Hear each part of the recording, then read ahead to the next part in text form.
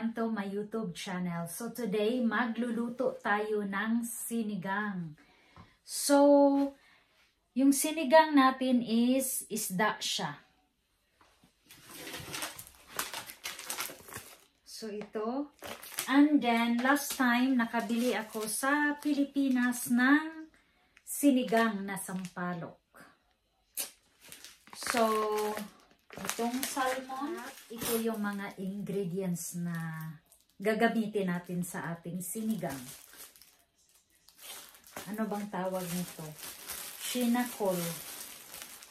Or ito yata yung pitsay. And then, lagyan natin ng luya. Sinigang my own version. Luto tayo ng rice. So,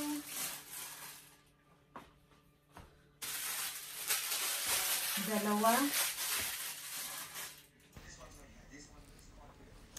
Lechon manok.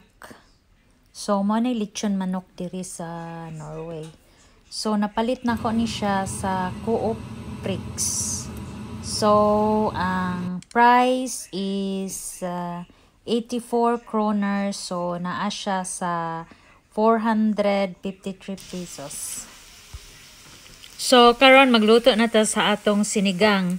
So, ayan, nagpainit na ko kuan sa kaha. And then, ayan ang butter. Then, isunod na nato ang isda. So, na-melt ng ato ang butter. So, isunod na nato ang ato ang fish. Salmon fish. So, while gistik na to siya, so mag-slice ta sa atong mga ingredients. So, ato ning i-slice atong sibuyas or look in Norwegian. Kay mo ni isa sa atong mga ingredients sa ato ang sinigang. Sinigang sa sampalok. So, i-slice na nato ni siya. And then, ang ato ang uban pang ingredients like ayan, butangan na itong luya. Murag lami sad siya kung naay luya. Ang atong salmon, naka-steak na siya. And then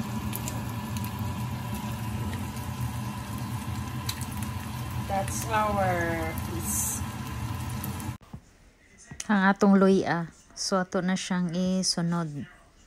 Sa atong i-steak nato siya para wait nato siya nga mo brown. And then, mag-init ta og tubig para dali ra siya, mabukal ra siya dayon. Then, hapit na ma-brown ang ato ang salmon. So, ato nang ibalhin unya sa ato ang pikas nga kaldero nga atong pitsay, or ang tawag diri sa Norway is sinakol. So upat lang. So hugasan lang natin, and then slice nato ni siya, and then sunod na nato sa ato ang kaserola ang ato ang sinigang. I feel hungry.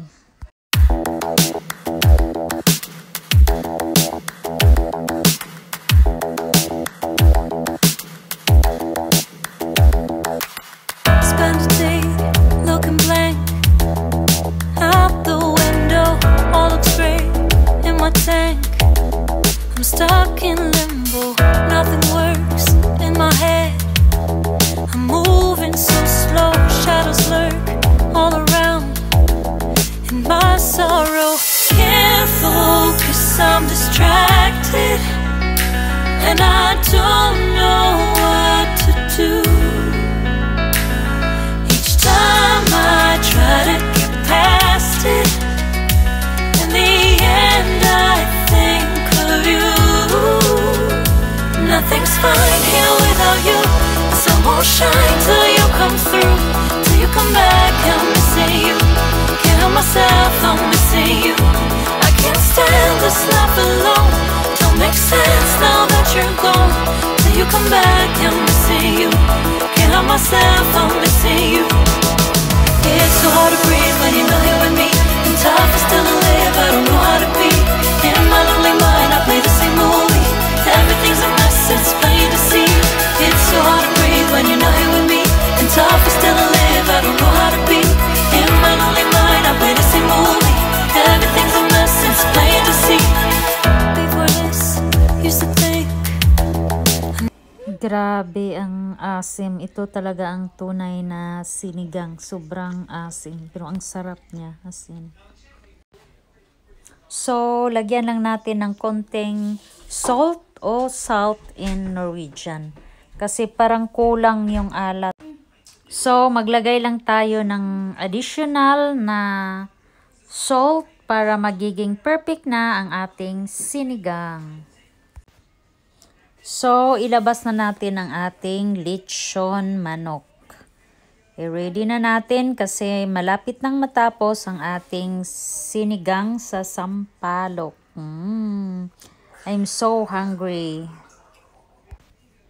So, tapos na din ang ating rice. So, ilipat lang natin sa lalagyanan ng ating yasmin rice.